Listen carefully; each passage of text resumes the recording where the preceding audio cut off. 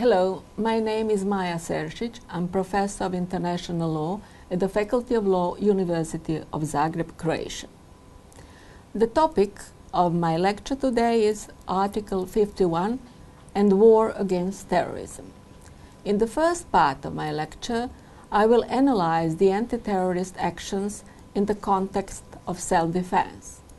I will devote the second part to war against terrorism in the framework of the UN collective security system.